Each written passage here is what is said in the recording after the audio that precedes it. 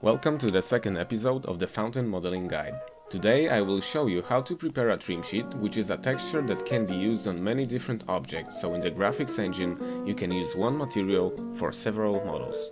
First, I prepare a simple plane in Blender. Using the combination 5+7 on numpad, I change the camera to isometric top view. Now, using Ctrl+R, I divide the planes into individual islands with different textures. I keep looking at the concept and adjusting the scale of individual islands. The more space they occupy on a plane, the larger parts of the UV mesh will be able to fit there, which means the better quality of the texture. I decided to divide the plane into 6 parts: bricks, concrete, something like marble, steel, and 2 smaller islands for transparent layers, ornaments and destruction. As you can see, our plane covers our UV surface completely down to the pixel. This means that the end of the pattern on the texture on the left will also be the beginning of the pattern on the right, so when we place the same texture next to each other, we will not see any seams. Now I click Ctrl A and select Apply Transforms, name my plane and export the model as FBX.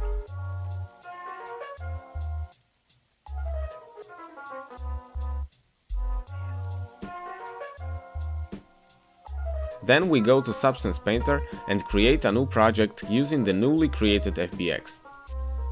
I drag the brick material into the hierarchy and rotate it to vertical. I right-click and select Add Black Mask.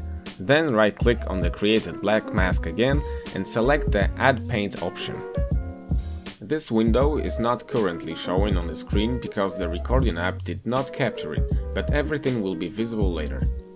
Then, using the tool to fill individual polygons, we paint the bricks on the first layer, remembering to do it with the paint option selected and the color as white as possible. Thanks to this, the brick appeared only in the designated place. Now we can go to the brick material options by clicking on its thumbnail in the layer screen and turn on the normal map visibility. It is possible to manually configure this brick, but I decided to choose a preset which is evenly spaced bricks. Then I made minor corrections and stretched the texture so one row of bricks perfectly covers the designated area of the texture.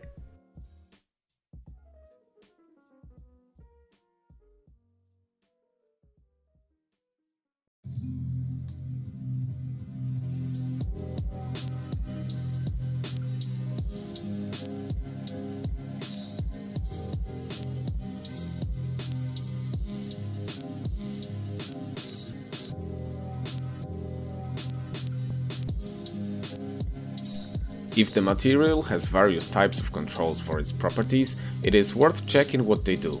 In my case, I was able to achieve greater irregularity between the bricks and more detailed light reflection.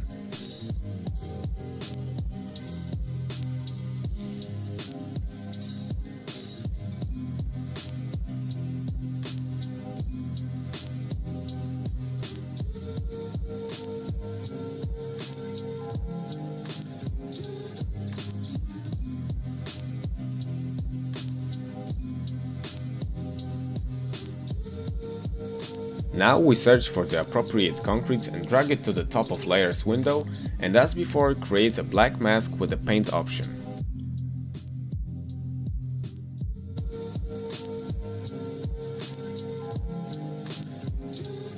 If you are not satisfied with a given texture, you can easily replace it by changing it in the properties window.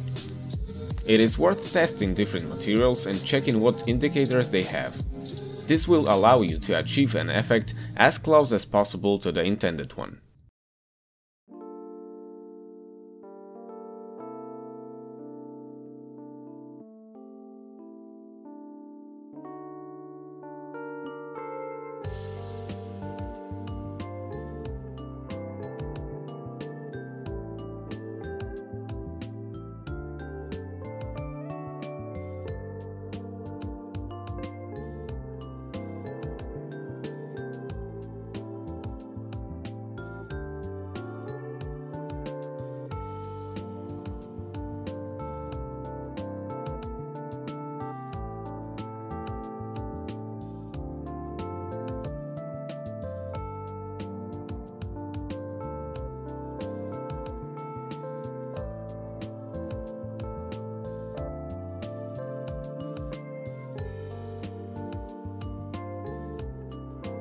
To create another layer with the texture, drag it into the Layers window again, add a black mask, Paint option and paint.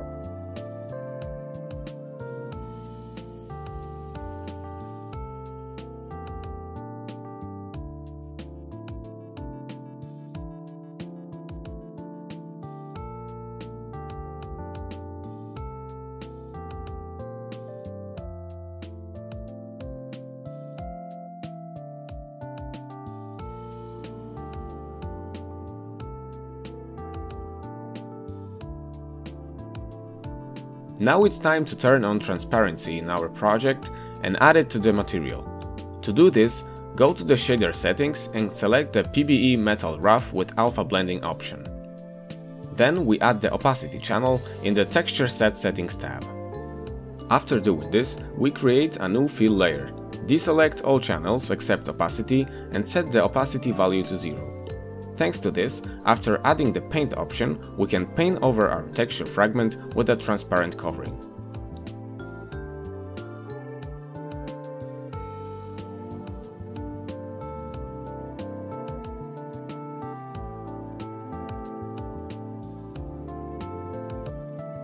Now, using a specific brush, we can repaint the transparency to obtain the shape we are satisfied with. Personally, I recommend brushes from JRO, the guy does an amazing job. However, I would like our decorations to be golden in color. To do this, create a new layer using some gold material as a base and place it under the layer with transparency. Classically, we add a black mask with a paint option. Then we paint the same place that we painted on the transparency layer. Then we can paint a fragment of the texture on the transparency layer using the brush with a pattern. Thanks to this, we will obtain the shape we are interested in on a transparent background. To obtain convexities, we enter the transparency layer, turn on the height channel and set its value. In my case, it is the maximum value, which is 1. Then, using various shapes, I paint the entire row of ornaments in the paint option on the transparency layer. To make it easier, I do this on a 2-dimensional window on the right side.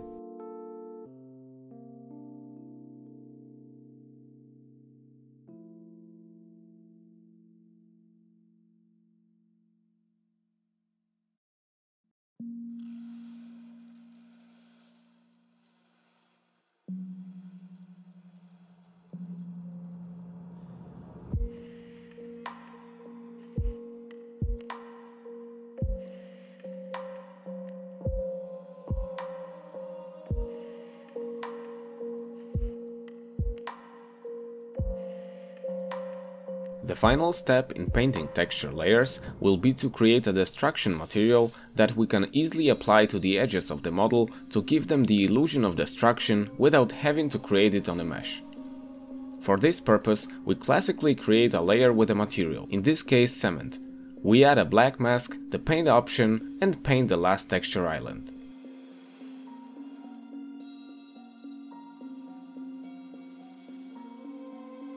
Then we create a transparent layer over the cement one, as in the case of ornaments, and set the opacity value to 0.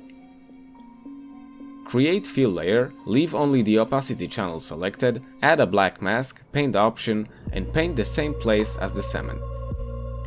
Then we add one more paint option to the same transparent layer. We choose an irregular brush, I personally like Dirt 2. Set the hardness of the brush to the maximum value. Using the Shift K, we can repaint evenly along the horizontal axis. Thanks to this, our brush will connect the left and the right side. Then, using a brush, I try to even out both sides to hide the visible cut between the left and right sides as much as possible.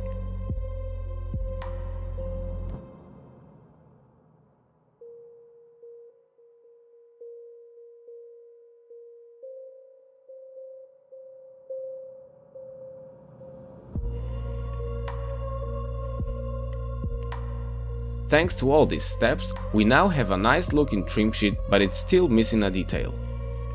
Then we create a new layer with only the height channel selected, set alignment to UV, and paint the protrusions with a soft brush.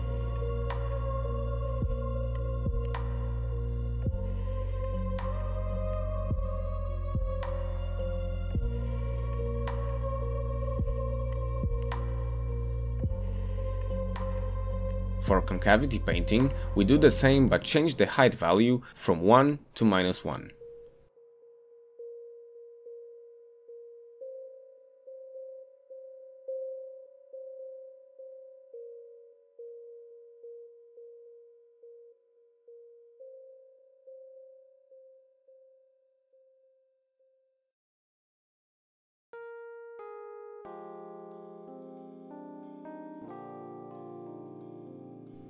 After painting a few layers of ridges on the cement texture, I do the same on the metal.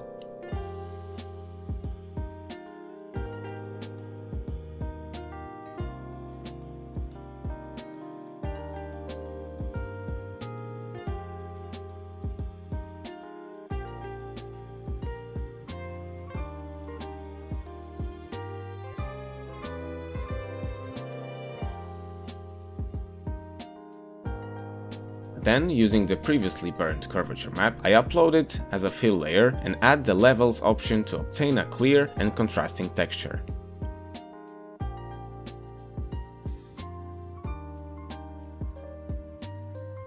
Once the effect matches, I export the diffuse map. You can use any preset and only use base color, but I already have a preset ready to export only this texture. Then I import this texture back into the project and put it as a fill layer. I'm experimenting with the layer modes and layer visibility to get a nice dark noise effect on the texture.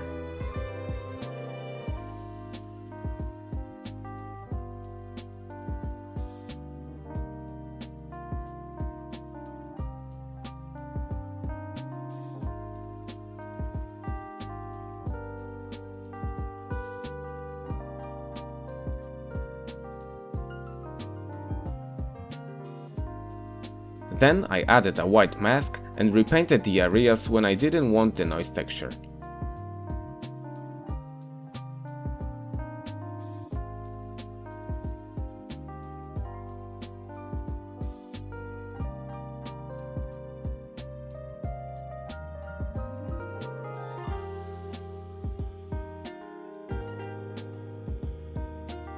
I do the same for the ridges on the metal.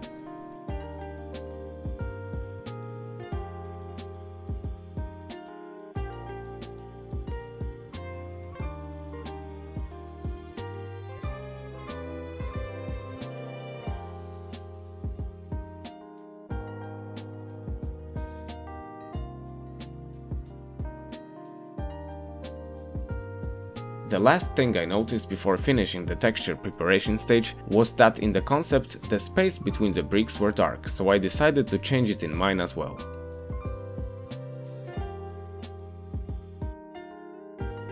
When we are satisfied with the effects, we can export the texture by selecting the Unreal Engine 4 preset and choose 4K texture resolution. The Trimsheet is done. We can go back to Blender and create our final object. Thanks for watching, subscribe for more.